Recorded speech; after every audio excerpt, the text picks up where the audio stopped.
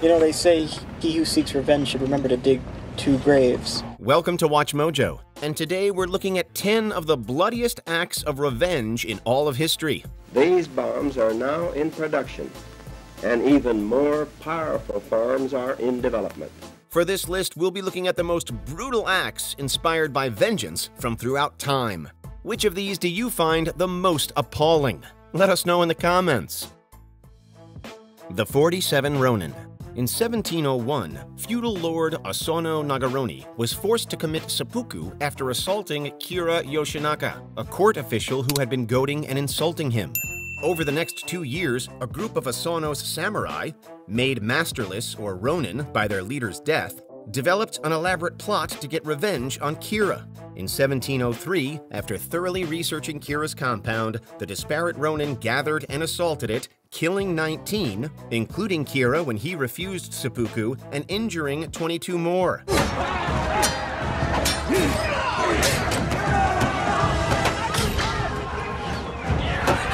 But the deaths didn't stop with Kira and his men, as all but one of the Rōnin took the honorable way out themselves after turning themselves in.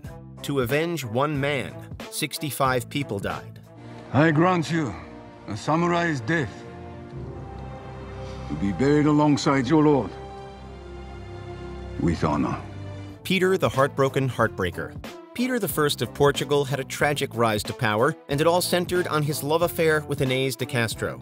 De Castro was a lady-in-waiting, and Peter's father, Afonso, worried that if Peter married her, the land would be wrecked by civil war. Peter did marry her, so Afonso decided to have 3 assassins murder De Castro. Peter went to war with his father, and while he lost, Afonso died soon afterwards, and Peter ascended the throne anyway. He then had his wife's killers tracked down and reportedly executed 2 of them himself. How? By tearing their hearts out with his bare hands.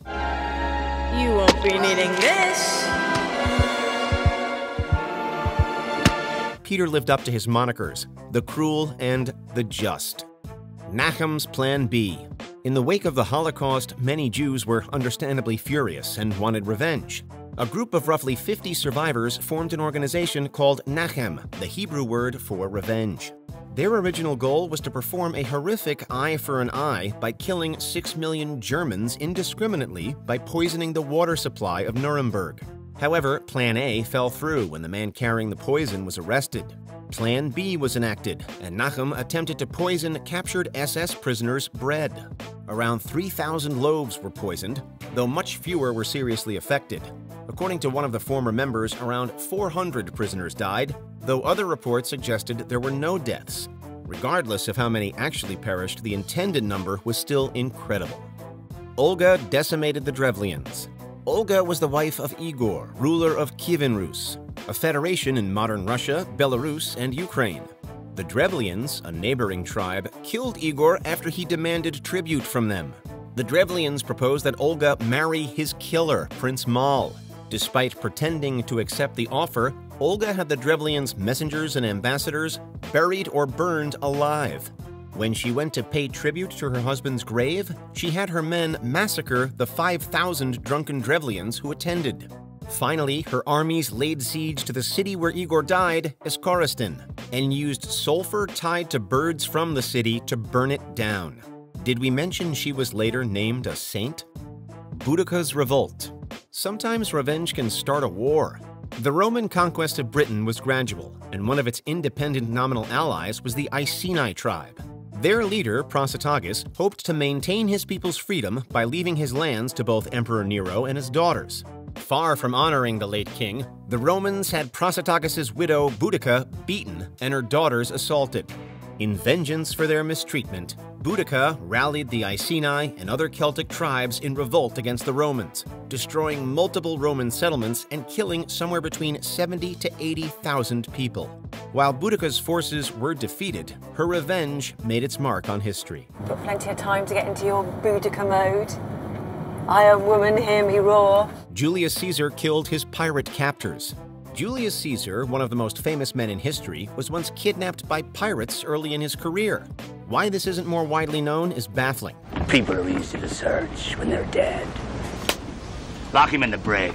Abducted while sailing the Aegean Sea, Caesar got along surprisingly well with the pirates, insisting they ask for more than double their original ransom price. 100,000 on my head is disrespect. He supposedly joked that he'd raise an army and crucify them once he was freed.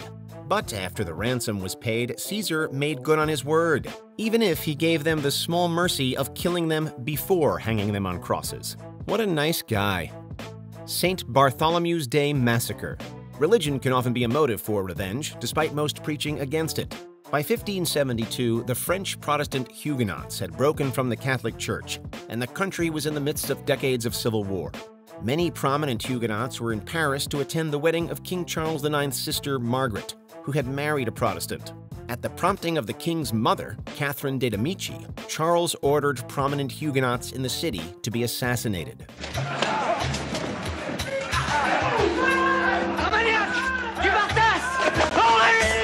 However, the violence soon spread, and thousands of Protestants of all ages were killed throughout Paris and the surrounding areas. The total number of dead is said to be anywhere from 5 to 70,000 throughout France. The Hiroshima and Nagasaki bombings. On December 7, 1941, the Japanese bombed Pearl Harbor in Hawaii in a surprise military attack on the United States. 4 years later, in 1945, the U.S. dropped 2 atomic bombs on the Japanese cities of Hiroshima and Nagasaki. Some considered these an act of revenge. After all, President Harry S. Truman did mention the Japanese being, quote, repaid for Pearl Harbor in his speech announcing the use of the bomb on Hiroshima. The Japanese began the war from the air at Pearl Harbor. They have been repaid many-fold. To be clear, most historians and experts agree that the decision to use the bombs was based on military tactics to expedite the conclusion of the war, given that Japan had refused to surrender. But given the hundreds of thousands killed, we can see why it feels more like revenge. Alexander the Great slaughtered the Tyrians.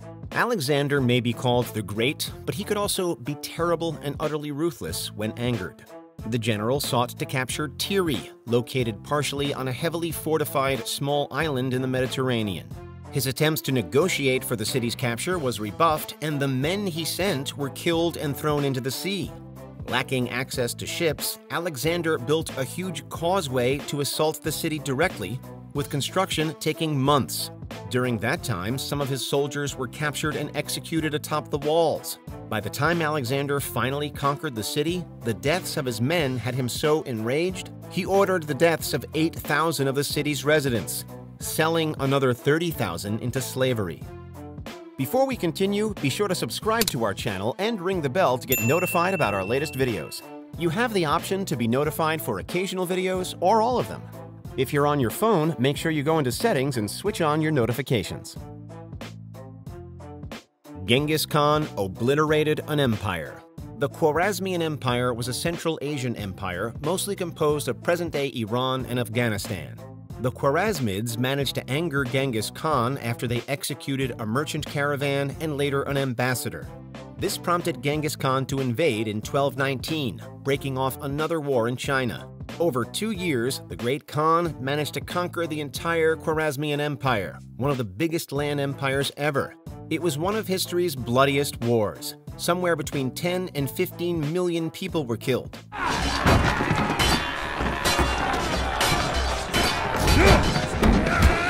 Not only that, the conquest essentially acted as a springboard for the Mongols to conquer further to the west. And it all happened because of revenge.